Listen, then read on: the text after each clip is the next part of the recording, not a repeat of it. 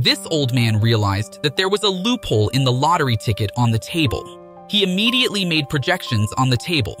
Ultimately, he realized that if he bought more than $800 at a time, he could make money. To verify his calculations, Ted went to the lottery store and bought 4,000 tickets. After the drawing, Ted immediately started to check his tickets. He realizes that he has made $15,700. When he gets home, he hides all the money in a popcorn bucket so Jesse won't find out.